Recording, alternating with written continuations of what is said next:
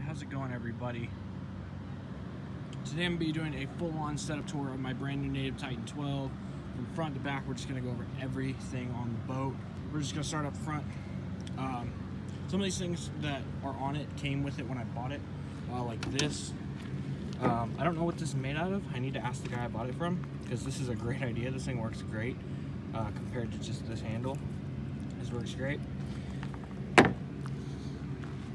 Alright, moving on, Natives have the two front rod holders on the side, which work great. I can comfortably carry probably 9 rods if I really chose to do so. Right now I just carry 6. I'll probably carry more in tournament day. Alright, start the front hatch. In the front hatch I have, back here in the back, right there is my battery box. I have 2 7 amp hour batteries running parallel in there. Here's to keep it cooler. Not much to say about that. Just keep some drinks in it. Keep this milk crate. This was actually the guy that I bought it from had this idea, but it works great. Keep my dry bag, my Hurag dry bag in here with Solmax or GoPro gear, different mounts and stuff. VisiCarbon Pro, so when I need it I can get to it. Bug spray, Connect scale. I'm gonna find a better place to connect scale. Alright, moving down the boat, I've got my Ego S1 net. Great net, floats. I was gonna get the Kayak, but they don't float, and I mean, mistakes happen, so I'd rather have a floating net than pay $80 on a net that's gonna sink to the bottom. Moving on, we've got the Native Propel Drive, which is incredible. It works so good. On top, I have a roto grip paddle holder that just holds my net in place, so it's right in front of me, easy to get to. Here we have my front GoPro mount, which is still on. This is my dog bone camera mount. Works great. Which you see that wire, which I'll explain that in a little bit. It's kind of a mess right now because I just got off the water.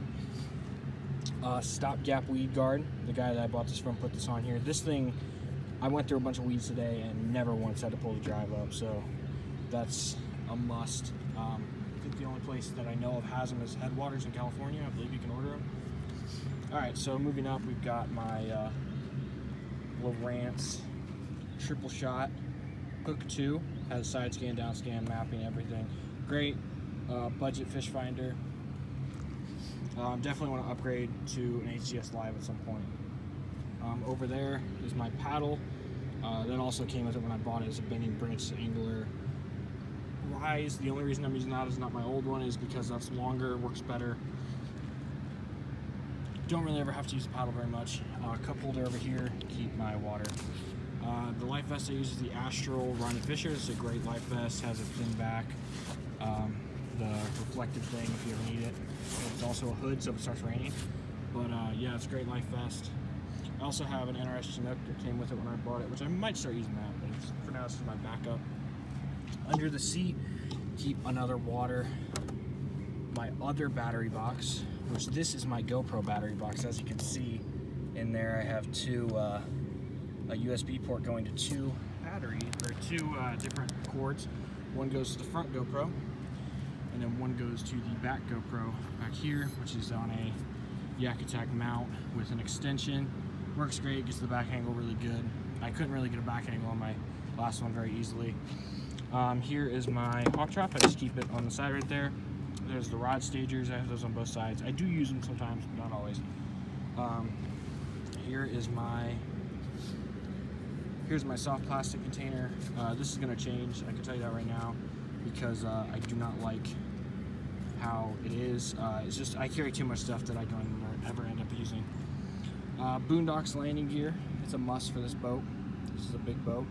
This is great. The only thing I will say is when you get in the water, I learned you have to push it down and then pull it out because of the air in the tires. It's kind of hard to get used to, but you'll get used to it. Kayak cup holder. Here I have my Wilderness Systems crate. This is a great crate. I don't know if I'm going to keep using it. I probably will. I like having the top storage, which is really nice for one. Just open it up and you got stuff you need to get to right away. All my rods, like I said, I have 6 rods on me right now. All are Enigma fishing rods.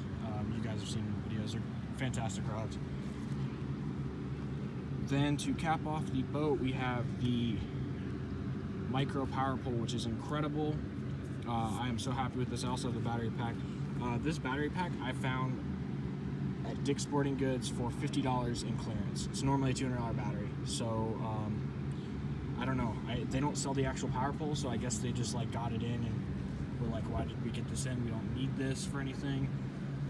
And clearance it out because I've never once seen the actual unit there, but they had this for 20 bucks or for 50 bucks, and I wish they would have had two because I would have bought two. But for 50, I mean, that's why I don't use regular batteries, just because I paid 50 bucks for this. I've never had the issue where it gets stuck. See, it works great. Just don't do like I just did, and make sure you bring the remote. I don't have the Burley Pro. The 2019s come with Spectra wire already on the rudder, so I don't feel a need to upgrade anytime soon. And I don't have the Boondocks rudder. I'm still just using the stock rudder. Alright, so that is a full walkthrough of my new boat. I don't think I missed anything. If there's anything you have questions on, leave them in the comments. It's a great boat. I'm loving it so far. I haven't yet to find anything I don't like about it. I don't think I will. But it's a great boat.